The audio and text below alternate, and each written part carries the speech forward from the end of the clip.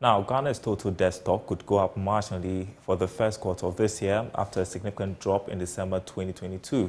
This is based on analysis of economic data for the first 3 months of 2023. Here's more in this report.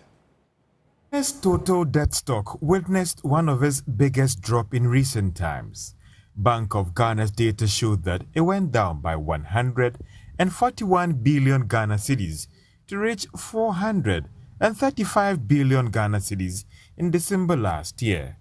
This was not due to the debt exchange program or less borrowing by government, but just the fact that the Ghana cedi made some strong gains in December 2022 to hit 8 Ghana cedis, 57 pesos against the US dollar. This impacted on calculations of the debt numbers when it comes to converting the external debts into Ghana cedis. Well, a careful look at the first quarter exchange rate showed that from that 8 Ghana cedi range, it has reached more than 11 Ghana cedis to the dollar ending March this year. The development will change the numbers the next time that fresh total debt stock data is released by the Bank of Ghana. Ghana's total debt stock ending December last year stood at 435 billion Ghana cedis. This did not include government's commitment to some sectors of the economy, which the IMF had in the past contested as to how the debt numbers are calculated. However,